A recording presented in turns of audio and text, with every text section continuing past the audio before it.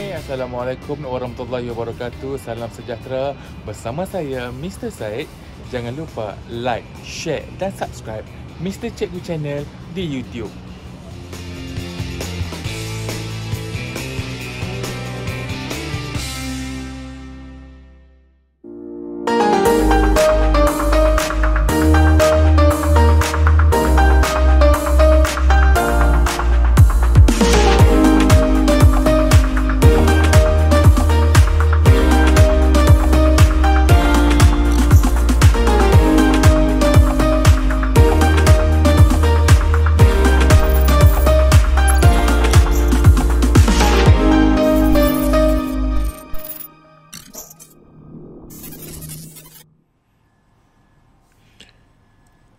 Hi kids, our new unit is Unit 7, Energy. What is energy? Apa itu energy? Energy ialah tenaga. Okay, look at the picture. Okay, tengok gambar. Gambar berikut merupakan aktiviti yang dilakukan seharian ataupun ketika berada di pantai ataupun aktiviti kita seharian lah. Okay, how can the activities above be carried out? Bagaimanakah aktiviti-aktiviti situasi di atas dapat dilakukan? Okay, kita tengok apakah aktiviti yang mereka sedang lakukan. Okay, perempuan yang pakai baju pink tu sedang membaca buku. Lelaki yang pakai topi tu sedang membakar marshmallow. Perempuan yang baju kuning tu sedang bermain gitar.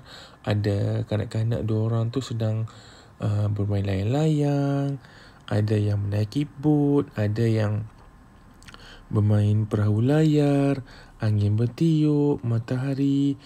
Semua ni perlukan tenaga untuk dijalankan ataupun untuk terjadinya aktiviti tersebut. Next, energy and their sources. Tenaga dan sumbernya. Energy is the ability to do work. Maksud tenaga ialah keupayaan untuk melakukan kerja. Remember, energy is the ability to do work. Tenaga ialah keupayaan untuk melakukan kerja.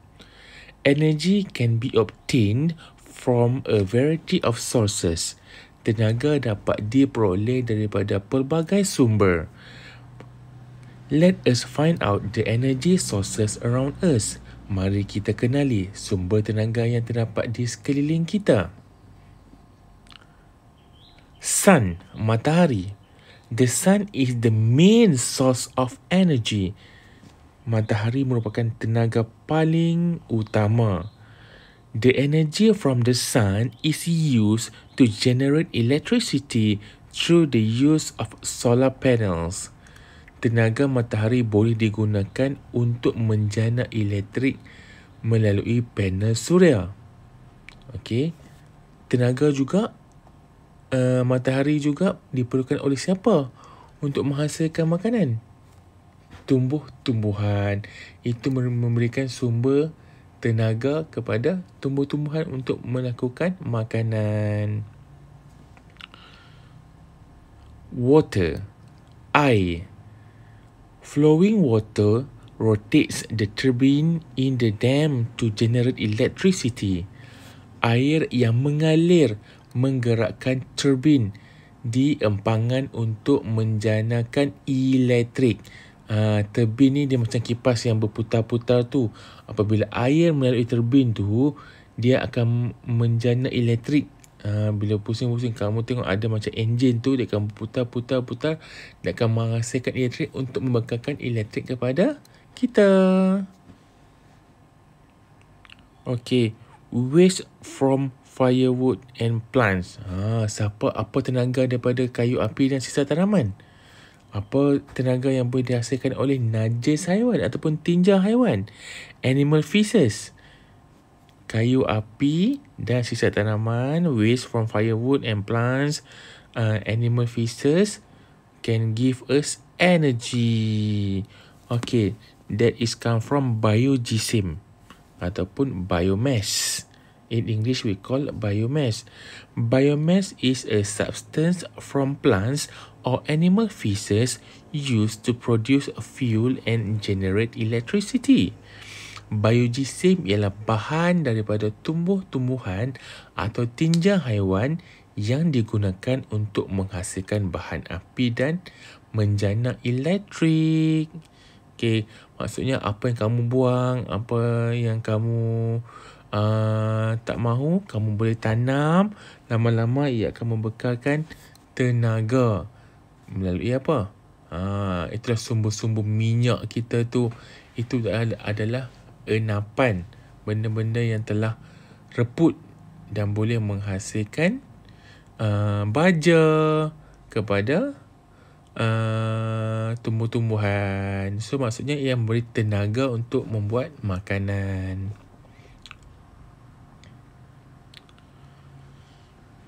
Geothermal is also a source of energy derived from the heat of hot rocks beneath the surface of Earth. Geothermal juga merupakan sumber tenaga yang diperoleh daripada haba batuan panas di bawah permukaan bumi untuk menjanakan elektrik. This heat is used to rotate the turbine to generate electricity.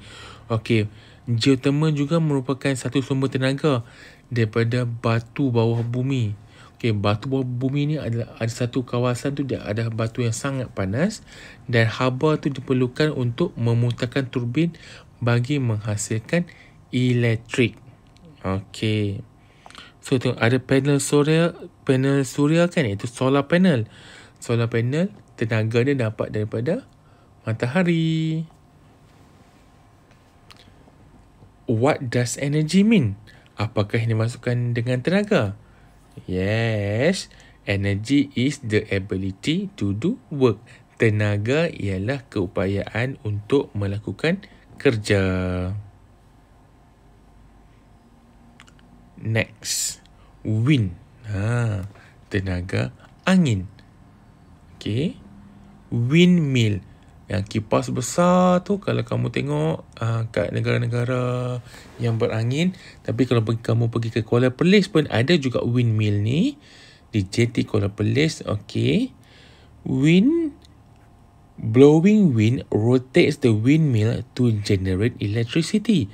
Angin yang bertiup menggerakkan kincir angin untuk menjanakan elektrik. Kipas tu berputar untuk menjana elektrik. Next, nuclear. Yang kita tahu bom nuklear kan. Okey, apa itu nuclear? Nuclear substances such as uranium are used to generate electricity at nuclear power stations. Nuklear, bahan nuklear seperti uranium digunakan untuk menjanakan elektrik di stesen jana kuasa nuklear. Okey, itu adalah contoh ataupun bentuk bangunan yang terdapat di stesen jana kuasa nuklear. Nuklear sangat bahaya. Next, fossil fuels. Fossil fuels, bahan api fosil. Bahan api fosil. Fossil fuels such as petroleum, natural gas and coal are burnt to generate electricity. Bahan api fosil seperti petroleum, gas asli dan arang batu dibakar untuk menjanakan elektrik. Apa itu petroleum? Petroleum adalah minyak yang kamu isi untuk menggerakkan kereta dan motor, lori dan sebagainya. Okey, kenderaan kita menggunakan petroleum. Enjin yang ada dalam kereta, ada dalam motor tu membakar bahan api fosil tu untuk menjana elektrik.